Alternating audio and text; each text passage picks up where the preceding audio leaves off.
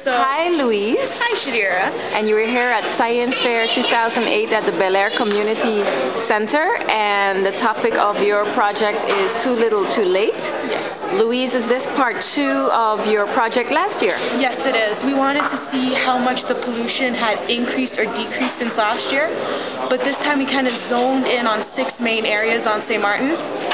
So if you would like, you can see the map. It's over there. Okay. Hi, Roxanne. Hi, Shira. So, tell us a little bit about the map. These are the 6 ponds and lagoons on St.Maarten that we found were at most risk and felt that we needed to test to make sure. Okay. Pretty nice display, I must say. Thank you. So, Louise, tell us a little bit about what you tested in the waters this time. So we tested for many different things. For example, we did temperature, because temperature decides how much oxygen is in the water and how sensitive an organism is to disease. And we also tested for phosphates and nitrates. Phosphates and nitrates come from sewage runoff. Nitrate is a nutrient in decomposition, and the more things that decompose, the more oxygen they use up. The same thing as phosphates. Phosphates are also found in detergents, as we all know. And phosphates rely on animal and plant growth.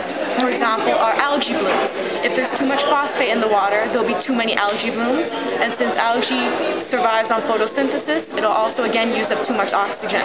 Okay, so tell me, where did you test this time, and what did you find in your testing areas? Well, we mainly tested the Simpson Bay Lagoon, Little Bay Pond, Great Salt Pond, Rolandus Canal, and some two other areas. But our main concern was the Rolandus Canal, mainly because it had the highest levels of phosphates and nitrates. And at this moment, the oxygen levels in the Rolandus Canal are so low, fish are actually jumping up to try and get for air, as you can see in our picture right here. Okay. And I also understood from a previous video made by Laura Bainsdorp that you guys saw some people fishing in the Rolandus Canal while you were doing your research. Yes, while we were filming, we saw some people fishing in the Rolandus Canal.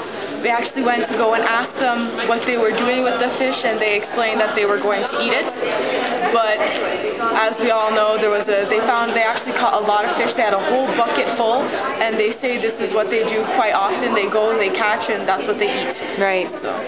So, Roxanne, what's your input in the whole project? What we did is we also tested for 4 other things, of which were coliform, VOD, DO, and pH. Okay, what's what's all those? Coliform is a bacteria, which will indicate if there is sewage in the water, and of which all the 6 areas were contaminated, showing that all the areas had sewage input in the water. VOD is biochemical oxygen demand, of which this is the amount of oxygen that bacteria is absorbing from the water. If this level is too high, once again the fishes and marine life will not have enough oxygen to sustain life. Okay. DO is dissolved oxygen, the actual level of oxygen within the water itself. Okay. So tell me a little bit more about your testing kits. Where did you get help with getting the testing kits? Did other or NGOs, or did the AUC Medical School help you this year as well? No, this year we got from our science teacher. She bought us a kit, and as you can see, this is how we tested, mainly for all of them. As you can see, you have all the tests that we did, and then you have on the other side, to test turbidity is the relative clarity of water. So just because the water looks polluted and not clear, that doesn't mean it's not clear. So and then we have the pH strips, and we tested the temperature of the water by going to the site and testing the temperature there so that it wouldn't be biased. And then we did also our second experiment, which was about the mangroves, because mangroves are like the filter kings of all the plants. So what we did is we took our 6 different waters and we fed them to 6 different mangroves. Okay. So, for example, this is the Rolandus Canal water. As you can see, it's very soapy.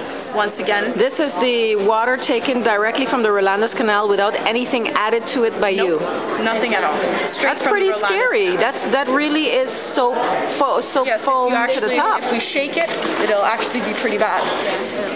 If you see, it's quite bad. It's mainly because the laundromat, once again, that dumps all the detergents into the water. How many laundromats did you identify that empty into the area that gets into the Rolandes Canal? Well, we found one main laundromat, but that dumps every day continuously. So it's not like one time, one day.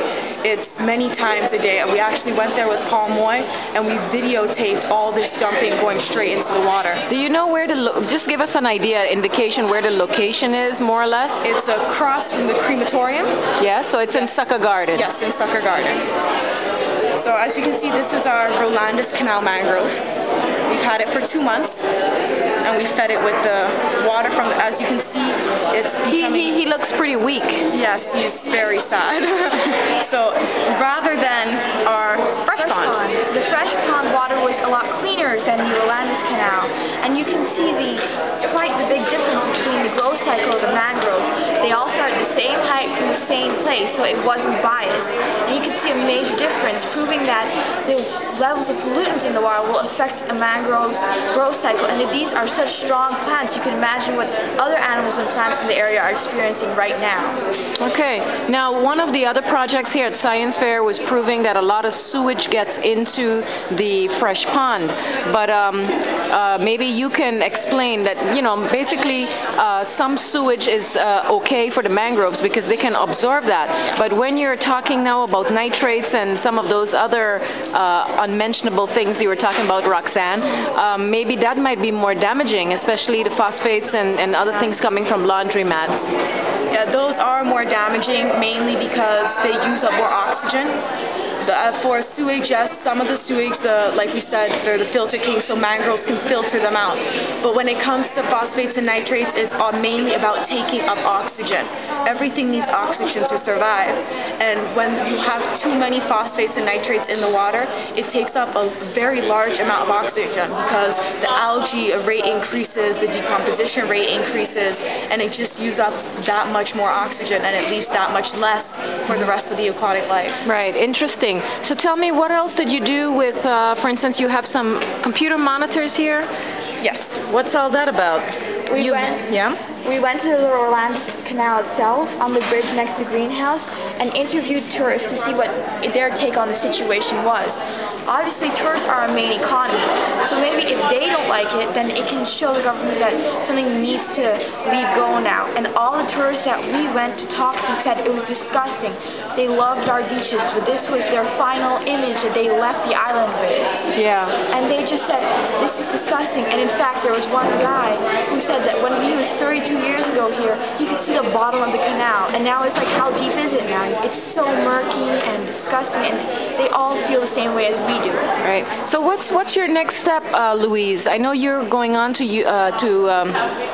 college or university in the Netherlands soon to study environment subjects and topics. But what do you intend to do with this project? How can you go further by educating the people, or maybe what steps will you be taking with the politicians? Well, what we're doing right now is we're handing out the cloth bags to people to help raise awareness. We're going to start showing this project at many different conventions because it is that much further than last year. Yeah, you mean also with Enviro Week coming up in June?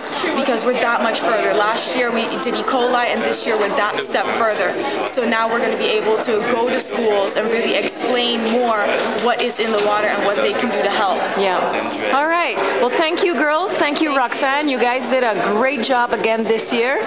Thank you, Louise. All the best with your future endeavors. Thank you. And we're going to miss you next year for Science Fair, but I'm sure Roxanne will come up with something, again, original and enlightening for us in environment. Right, Roxanne? Yeah. Thank you. Thank you very much.